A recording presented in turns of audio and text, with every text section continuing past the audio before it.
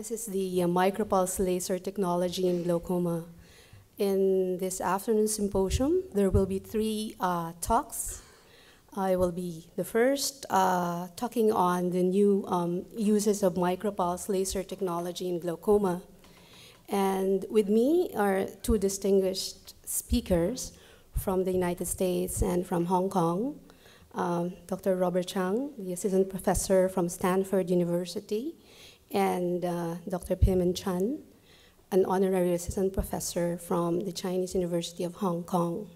Laser treatment is still a popular option. Despite or amidst all these technologies that we have now, I'm sure you've heard of the drug delivery systems in medical therapy, and in the field of surgery, there are very, very new advances that we are encountering. But still, laser is an option that is easy and effective. It's safe and may have long-term control. And among the transscleral lasers, there's an addition of this new MicroPulse Transscleral cyclophototherapy. Some may call it cyclophotocoagulation, but our group calls it cyclophototherapy, and we'll tell you later. In our experience, we call it MP3 for short, this MicroPulse Transscleral cyclophototherapy. Based on our decade of experience, this particular laser lowers IOP, and across different types or different spectrums of glaucoma, refractory glaucoma of any type, mild, moderate, severe, and it can be combined with cataract surgery. It is a good adjunctive therapy for a safer surgery, and in the future, a potential therapy for angle closure. I have here a video clip just to show you on how this particular laser treatment procedure is done. Let me run this. So you see, there is a customized probe that is applied transsclerally. Later on, you will see the close-up details of the probe. There is a notch. The notch is applied on the limbus, and then the probe is moved from side to side in a sweeping motion. It's with slight indentation, you move it in a painting fashion. Let me just repeat this video again. So there you go. And this is customized to treat and to target the ciliary body, particularly the pars plana. So you've known of the conventional lasers that targets the pars plicata. This particular treatment procedure is for pars plana. It is shown here. This is the prototype probe that we used during our early work in this particular laser. So the version 1 is a prototype, and you may ask, why did you change the probe to the version 2? In our early experience, we had some difficulty sometimes in sliding the probe, because once you have given the peribulbar, sometimes the conjunctiva becomes swollen. So it has, sometimes you will be stopped and be restricted by the concave nature of the prototype. That's the reason why we had made it, redesigned it to be a little bit more convex than the first version.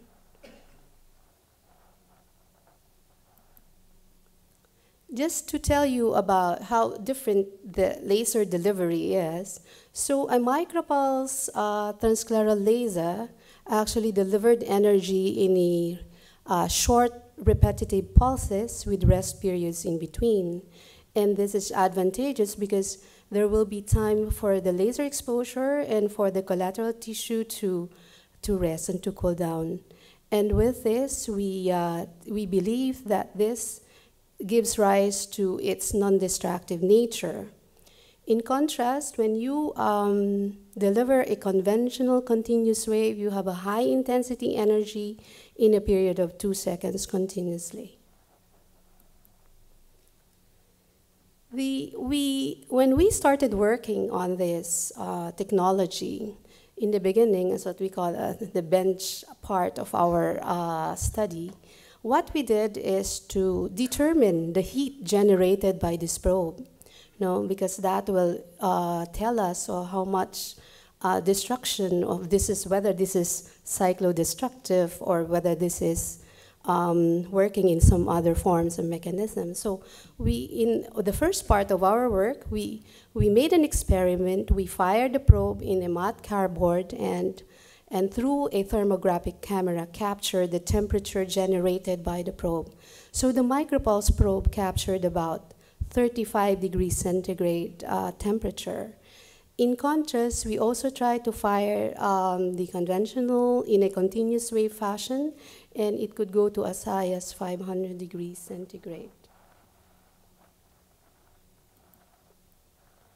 And after determining how much heat it generated, we moved on to doing animal work. We started to treat, this is a histopathologic picture of a porcine eyes. We treated with MicroPulse and with the one on the right without any laser therapy. So as you can see, the pars plicata, the structure, the architecture of the pars plicata remains the same. There may be some slight changes in the pars plana, as what I mentioned. This treatment is meant for the pars plana. So moving on, after the initial work, we went into determining the safety and the efficacy of this treatment. And we published in 2010 our work on refractory glaucoma. We treated 40 eyes of patients. And we managed to bring down the pressure to about 30%, at least 30% from baseline. These are all refractory cases with all the medical treatment, non-responsive to the maximum treatment with or without surgery. And what is very interesting to note of is that we didn't encounter any incidence of phthisis nor hypotony during the course of about 18 months of follow-up. And we followed up this pilot study with a randomized comparison. This is a randomized exploratory comparison of refractory cases of glaucoma also. And in the same manner, it was also very safe and efficient. This is just showing you the setting that we use for the comparison. The setting for the conventional CPC is 1.5 to 2 watts. This is usually the ordinary setting that we use when we perform conventional CPC with the G probe. And we delivered 60 to about 112 per treatment. The MicroPulse setting, this is the standard setting that we use, a 2-watt power with 100 seconds pulse envelope. And the laser is on for about 0.5 milliseconds, and it's off for about 1.1 milliseconds. And as I've mentioned, it is performed in a continuous painting fashion. This study, we followed up the patients for 12 to 18 months, and we found out that although both of them reached about 45% reduction from baseline pressure, comparing the complications that we had encountered, their prolonged hypotony in 5 treated eyes compared to 0 hypotony in the MicroPulse treated group.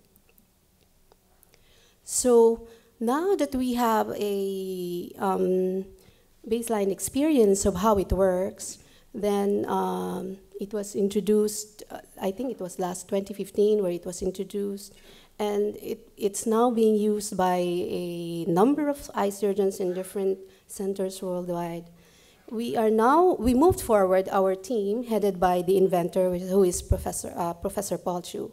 We have moved forward, and now we are trying to apply this treatment in early cases of glaucoma.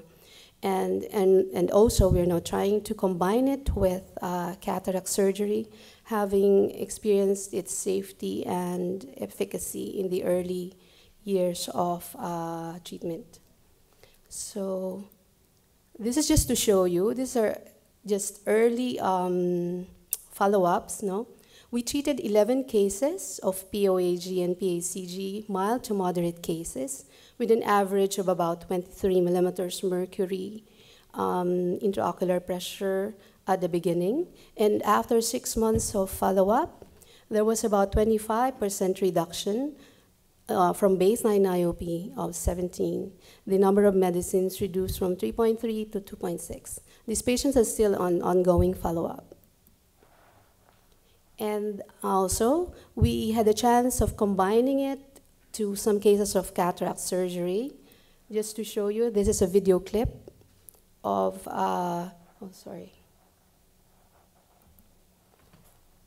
this combined procedure. This patient had a femtosecond laser cataract surgery and on about 2 medicines.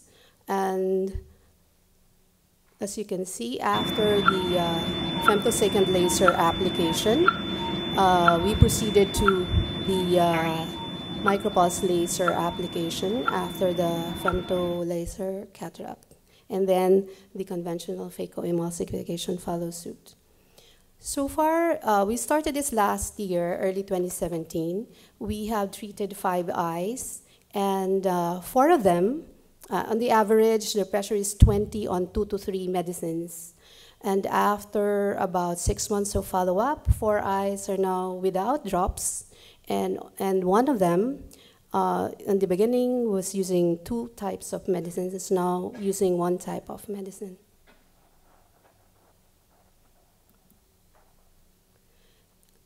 It is also a very useful adjunctive therapy to make your glaucoma surgery safer. No? And here are some of the cases that the more difficult ones that we had done in the past. We had an eye syndrome that came to us with a pressure of 70. And we had instituted all the available treatment measures, from medicine to oral therapy to lasers, and still the pressure remained 48. And after, so we decided to do laser treatment through MicroPulse cyclophototherapy, and after the treatment, the pressure went down to 10. And after a couple of weeks, about 2 to 3 weeks later, we performed a definitive glaucoma filtering procedure for this patient, a tube surgery, in the same manner as what we had done also in the other 2 cases of PACG and POAG. And both had responded very, very well. Vision improved and pressure decreased and was well controlled. So what we have seen now is that there are different variations in different surgeons. So we tend to optimize the therapeutic effect by varying the duration of the treatment, the duty cycle, the power, and so in order to arrive at the most effective energy. And in the horizon, there is also this possibility of redesigning the probe, because there are certain difficulties sometimes, especially here in Asia. You have patients who have very small palpebral aperture, so it's very difficult. Sometimes the probe is too bulky for the eye of the patient, so it will be best to have a customized probe, especially for small eyes, so to ease the application of the laser. And come second part of the year, in the second quarter, we will be involved in a prospective randomized study on MicroPulse laser. We call it PRISM. And this will run in different centers in UK, in the US, and in Asia. And this is one exciting part of our investigation regarding this laser. So in conclusion, while this particular technology is easy to use and these new treatment modalities is safe, but it must be used carefully because of its power and efficiency. It's also not, we have to be worried that there are also complications that can happen, and we should use it properly, the technique properly. Thank you, Dr. Aquino. We're quite lucky to have her at this symposium because she's one of the first developers along with Paul Chu, so you're hearing it directly from the person who has the most and longest period of experience. I work at Stanford, and I was one of the early people to adopt MicroPulse in our practice in the West Coast in California. So I'm going to shift gears a little bit to discuss what is the main differences between doing continuous transscleral cyclodiode laser versus the MicroPulse laser. Because generally, when we think about lasers to begin with, they tend to start off with continuous amounts of energy to achieve an effect.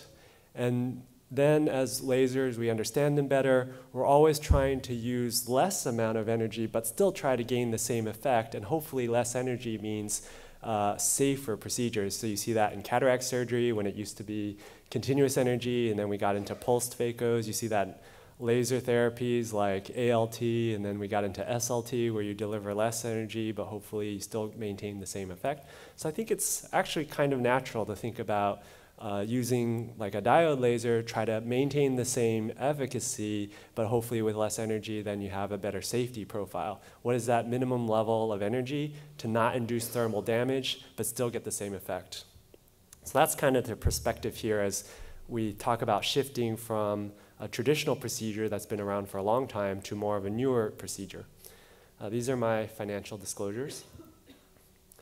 So I never thought I'd be saying this, but as a glaucoma specialist, it's quite an exciting time to be a glaucoma specialist. And many residents are thinking, yeah, I want to go into glaucoma now. We have all these new options. We can do things safer. There's MIG surgeries. So actually, I want to take a minute just to ask you, raise your hand, how many of you do some sort of minimally invasive procedure that's not just filtering surgery, SLT or diode laser? Does anybody do show of hands? Okay, so good. So there's still a majority of you that haven't tried out all of these new, for example, these devices that you see here, or maybe including MicroPulse. And this may be an opportunity to think about how you can implement some of these new tools if it's approved in your home country. In terms of being in the USA and what I've had access to for treating glaucoma, we oftentimes talk about starting off with trabeculoplasty or medicines, and then if that's not working out, then maybe we'll do something that is not on the more right-hand spectrum, like filtering surgery or diode laser. Diode laser has always been, in the back of your mind as failed everything else, then we go to CPC diode laser. Did all the filtering surgeries. There's no more space to do any more surgery, so let's just do laser, because we know that sometimes when you overtreat with diode laser, you can get hypotony, and we don't want that in glaucoma if possible. That's even harder than treating high pressure. So just as a review, continuous wave transscleral diode laser has been labeled sort of for refractory glaucoma, maybe the last resort procedure. Its mechanism is to ablate or photocoagulate the ciliary body, the place of aqueous production. So by decreasing production, then you can lower the pressure. Although it's something that's quite hard to titrate. We don't really know how much you need to laser to get the effect that you wish. That's the hard part of glaucoma. You want to hit that magic number where they don't get worse, whatever that number is. So we generally try to maybe not treat all the quadrants in order to not get hypotony. You try to titrate maybe to an audible pop, so you do have some kind of endpoint feedback. And this is a bit of painful procedure, so you need some kind of peribulbar anesthesia. You can see here there's actually two kinds of probes now that Iridex creates. One is the traditional G-probe, and then there's something called G-probe Illuminate, which is attaching a light source, kind of like having a light pipe, so that when you transilluminate through the sclera, you can see the shadow of the ciliary body a little bit better. And this may actually help you, get more effective diode laser, because you'll be hitting it in the right spot. Because as you know, the limbus can be variable, especially if there's pannus. If you do a lot of UBM, where the ciliary body sits might not be exact same in every eye. So if your probe is not in the right spot, then you may be delivering sort of a variable kind of treatment. So there is a new probe that helps be a little bit more standardized. Now, when it comes to MicroPulse, which is often abbreviated as MP3 because of the MP3 probe, this is something that I tend to place it as like an alternative to incisional surgery, because obviously we have the division of things that you do as procedure that involves cutting on the eye, which is MIGS and filtering surgery, and then there's maybe the laser category of procedures where it's delivering energy into the eye, but not making any cuts on the eye. And a lot of you are going to have questions like, how does this laser actually work? If it's not ablating the ciliary body in the same way, what's actually going on? So I'll try to address that. And then how do you do the treatment modality? Is it, since it's not looking for some kind of audible pop, how do you know when you're getting an effective treatment? And that's a little bit of a challenge because there isn't something that's very obvious. And then how do you actually do the treatment, which you saw some videos, but I'll also kind of reinforce that because that plays into the role of how safe the procedure can be. And in general, I still actually do this under peribulbar anesthesia just to make sure that it's comfortable for everyone.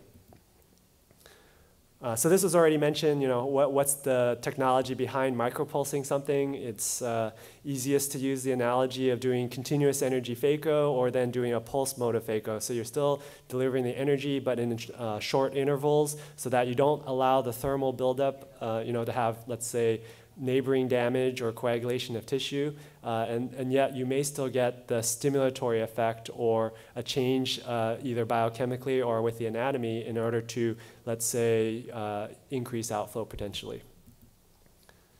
So when you look at the histopathology, this is just another study that was done in the US comparing what a control eye would look like, a picture of the ciliary body, and you can see the control on the top, no changes. Then some people happen to do low burn transscleral diode laser to try to still get an effect of ablating the ciliary body without getting as much potential side effects.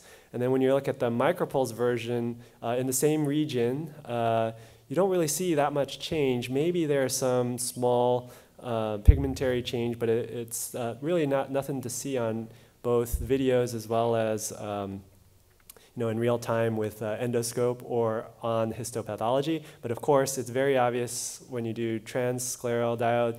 If you've ever seen those videos where they show the endoscope while delivering the laser, you see this huge explosion. The pops that you actually see is almost like a bomb going off in the ciliary body, very destructive. And then obviously a lot of tissue necrosis on histopathology, highlighted in yellow there. So to get better to try to answer the question about how it works, this is a video here that comes from an ex vivo model of the eye administering laser. And just to get you oriented here, at the top half, what you're looking at is the ciliary body, and at the bottom, you're looking at the laser probe, and then the white band in the middle is transsclerally, so you're through the sclera. So this is outside the eye, of course, because we're showing a model eye. And you can see that when the laser energy is delivered, there's like a tiny little contraction in the ciliary body. So some people have been equating that to, let's say, maybe pilocarpine, how a small change, a contraction in the ciliary body can increase outflow. And so that might be one of the proposed mechanisms of how this laser works. We already had this paper from Dr. Aquino talking about the first randomized controlled studies showing a similar IOP reduction in patients who underwent MicroPulse versus who went the transscleral diode laser, but in fact, no hypotony, which is something that I think is a big difference. Now, for a procedure that was always relegated to the end stage, well, if you don't really have those kinds of hypotony side effects, maybe you can move it to an earlier stage, or maybe there's a situation where someone didn't really want to have surgery, but they need some kind of laser, but they have pretty good vision without much field defect or anything, and they absolutely don't want to have surgery. What is there to do? Something like this might fit in that situation of doing a MicroPulse laser.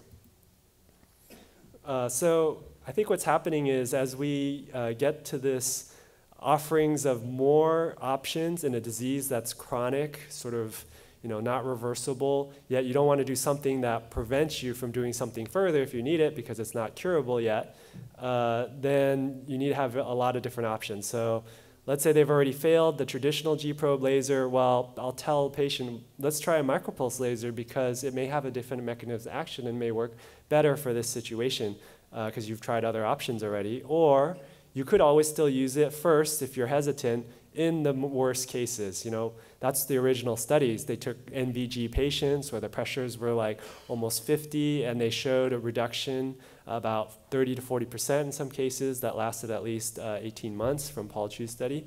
So that was really, you know, how we test any new technology first. Even tube shunt surgery, what did they do first? They only did it in end stage eyes, and then they found, okay, you know, after TVT study, they do primary TVT. Okay, now you can even start doing it in earlier stage eyes. So I think there's also that natural flow as a new person adopting a new technology where you may try it in earlier disease if you're not getting any bad side effects. And certainly someone who doesn't want to have incisional surgery or it's too risky, you know, and then maybe a lot of people who are also placing it more in terms of MIGS concept, you know, trying to get people off medication, of, you know, trying to do something that's minimally invasive. And the key question always is, you know, what's the duration of effect? If you're treating less, it may wear off faster, just like the concept of SLT. You may need to retreat because it doesn't last a long time. There's some remodeling that always occurs in our drainage system. A one-time treatment generally doesn't cure things for life because of it's a dynamic system, you know, in terms of how the drainage system works. So there's going to be a lot more data coming out from different groups looking at duration of effect and how many retreatments you need and things like that. It's just something that we need to study. Lastly, I kind of want to highlight what are the main differences between the probe, because if you're thinking about trying out this procedure, it's a little bit confusing at first actually on how the probe gets oriented, because unfortunately the notch, which is, you can see in high resolution view there, is kind of a little divot, and then the other side is flat. But that divot, because it's not highlighted in any color, the whole thing is one continuous clear color, it's sometimes kind of hard to see. So I train my fellows to always remember flat side toward the lid, because the flat side is going to be what holds the eyelid back or hold it open, because actually in the technique that I often teach to do, we don't use an eyelid speculum, because this is a sliding sweeping procedure and I don't want the probe to kind of bump along the two parts of the speculum. And so if you rotate the eye properly, especially if it's a small deep set eye and you need to get good access, sometimes I use a muscle hook for that, you could use forceps, etc. Then you can do your sweeping motion quite easily without bumping into anything. And the other tip that I often give is I like to use lidocaine jelly, partly for the anesthetic purpose, but partly also because it's a great lubricant to not kind of snag along the conjunctiva, because some people have conjunctival chalasis, or you know, they have tube shunt or something in the way, and there's a little point on the tip there, and you don't want to, you know, try to avoid getting subconj hemorrhage and things like that, but unfortunately you can't always. And this allows it to slide very smoothly, and in fact maybe even makes better conductance for the laser. So in terms of orienting, because you know, obviously it's maybe hard to remember right now for when you do your first case, and generally you need to, you know, right at the time you're going to do one, to remind yourself, oh, how is it oriented again? Flat side toward the lid, so flat side toward the lid. And the other key thing is to make sure that you're far enough from limbus, because obviously if you have a very proptotic eye, it's quite easy to do the sweeping motion, but then, you know, a lot of eyes, small fissure, you know, tight lids, it becomes a little bit harder to do that nice sweeping motion to get a whole hemisphere. And so it's not too hard though. I mean, with practice you can get it quite easily, but you just kind of have to remember what the ideal orientation is. So the ideal orientation is to not be too perpendicular and not too flat, right? Everything's got to be just right in glaucoma. So the reason why not to be too flat is, that's probably the worst scenario, is because you could be hitting the laser energy towards the iris root, or even if you hit the iris, you know, maybe that's why a lot of people talk about mydriasis or dilation of the pupil as one of the potential early post-op side effects. And this may be the mechanism because you're either too anterior, because you don't know where the limbus actually is due to pannus or some other problem, or because you're too flat, because you know, the eye is not rotated in primary position perfectly. So make sure you're not too flat, and then too steep, maybe you're directing too posterior into sclera and you're not even getting into the drainage flow area because you have to sort of be near the inflow-outflow region. So the ideal position is about 1 to 2 millimeters posterior to limbus, nice sweeping motion perpendicular to the sclera. So this is just here animation representing the speed and how you have to adjust slowly. So generally when you're first starting out, we have you do it without applying the laser. So my fellows will actually do that exact sweeping motion, make sure it's quite easy for them to adjust the wrist all the way around, getting the motion right. It's kind of timed with the metronome, so you know that kind of high-pitched sound that you hear like that. So you get that going nice and smooth on the hemisphere, and you can treat one hemisphere, then treat the other one, and then some people do double treatments. I tend to do double treatments sometimes just to if it's a very high pressure and I'm not sure if they were in the right position, so that going it over a second time will help. And then just as a reminder, notch towards the limbus, flat slide toward the eyelid. Okay. So this is the last slide, just to get you guys thinking, because traditionally everyone is very experienced with filtering surgery, with doing cyclodiode laser. There's now something new that may be perfect for the armamentarium of stopping or slowing disease in glaucoma. Because as we know, there's not, even for the gold standard procedures, there's not one thing that just works indefinitely. So having something else to offer always helps in glaucoma, especially if it doesn't cause any harm.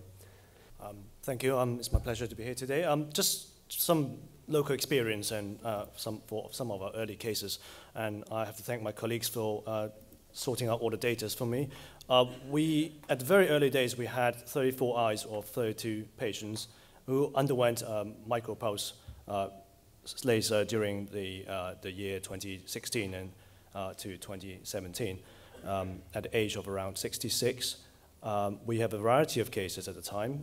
Most of them were open-angle glaucoma, and we also have some difficult cases such as neovascular glaucoma and also aphakic glaucoma. Most of them were pseudophakic, and as for any of the early stage, well, we have a lack of experience at the time, so we tried on patients who are having very advanced glaucoma. As you can see, the mean intraocular pressure were 30 at the time for most of these patients who underwent multiple surgeries, with some of them with very poor visual acuity, and also almost a majority of them having on oral diamox and maximum medication. So these are very poor control intraocular pressure. And these are just some of the results. As you can see, there's a dramatic drop of the pressure after the MicroPulse laser, and that sustained for another 6 months, and also sustained until now, actually, and also a reduction in the use of medications. Perhaps it doesn't look all that impressive, but at the time, because you see the drop is not as dramatic as you might hope it would be, but as a last resort, that was actually quite good. So far, we have followed them up to almost a year, and the success rate has been 82% if you consider success rate as more than 30% reductions from preoperative intraocular pressure or a less than 22 millimeters mercury. Although 6 of them we required a repeated laser within the first 4 months, but they end up having a fairly good control up till now. Well, our cohort, as I said, these particular cohort were the patient that done in the very early days. The pressure are very poorly controlled. They are very advanced glaucoma. They have multiple surgeries before the MicroPulse, and there were lots of medication. So difficult cases, still worthwhile to do the MicroPulse, and it was working quite well. And the second bit of this talk, which is going to be quite short, is I would just like to demonstrate to you how I use MicroPulse laser for one of these difficult cases. Now, this is our patient is an 80-year-old female with history of diabetes and hypertension. She had bilateral retinal detachment with encircling band done on both eyes, and The right eye was left aphakic. Eventually, she had aphakic glaucoma and also on 3 topical medications. And at the time, the pressure was still maintained. Now, on the left side, she has a macular scar. So, although on paper, the left eye was the better seeing eye, but she relied on her right eye for the central vision. And as you can see, the cup-disc ratio is pretty enlarged and it's a quite advanced glaucoma. It's 0.95 on the right side and 0.8 for the left. And so the problem comes about mostly on the right side. So this is basically what happened. The patient has an encircling band done for the right eye 20 years ago. Because of the aphakia, she has corneal decompensation and eventually bullous keratopathy. She did a penetrating keratoplasty, failed, and then she did it again with the scleral fixation intraocular lens for the bullous K. Then she also has steroid-induced glaucoma on maximum medication, including oral Diamox, but she can't really tolerate the oral Diamox all the time. And the pressure fluctuates around 20 to 40. We did G-probe for her, didn't quite work. She also had myopic maculopathy, and well, you thought that there's enough surgery for the globe. And then she also have basal cell carcinoma for the right lower lid. So she ended up needing the excision and a tensile flap. So the eye was pretty small. It was a very small pulmonary fissure. We tried to do something when the pressure wasn't too unstable, but she said, well, you know, can I just take a break from all this surgery? So we leave it for a while, but then 2 years ago, her pressure became uncontrolled. It fluctuated between 29 to 37, this spike on ASOP and Genfort, and also on oral Diamox. So I did an armored valve insertion for her. During the operation, the conjunctiva was very tight, a lot of scarring. The tube valve has to be placed on top of the encircling band. That's extensive peripheral anterior synechia. So I put a tube in the sulcus, and also the conjunctiva was closed with some difficulties, with a lot of difficulties actually. Eventually, the surgery was okay, but well, it's not okay because it ended up with hypotony, with leakage, and we tried bandage contact lens, we tried multiple conjunctival repair, even with amniotic membrane, it didn't work. So eventually, we have to remove the tube. And covered the tube hole with scleral patch graft, and the pressure came back up again, 24 to 36, despite a maximally tolerated medication. So eventually, we went for a MicroPulse. And fortunately, it works for more than a year now. Now, visual acuity is not so impressive. Understandably, after all these procedures, there got to be some damage to the optic nerve. But the pressure was maintained at about 14 to 16. She's not seeing so well, but you know, is sort of functional on 3 medications. And the important thing is the corneal graft is still clear, despite using the MicroPulse. I would have imagined that the corneal graft might get into some problem if we did a G-probe for her. So just to sum up what happened to this patient, encircling band, 2 penetrating keratoplasty, a scleral fixation intraocular lens, G-probe, lower lid surgery with tensile flap, glaucoma drainage device, done multiple leakage, conjunctival repair, and then we removed the G-probe, and then scleral patch graft. So we were hand tight. There's nothing else we can do apart from a MicroPulse. So much so, Robert talked about filling up the gaps for filling out options of glaucoma surgery.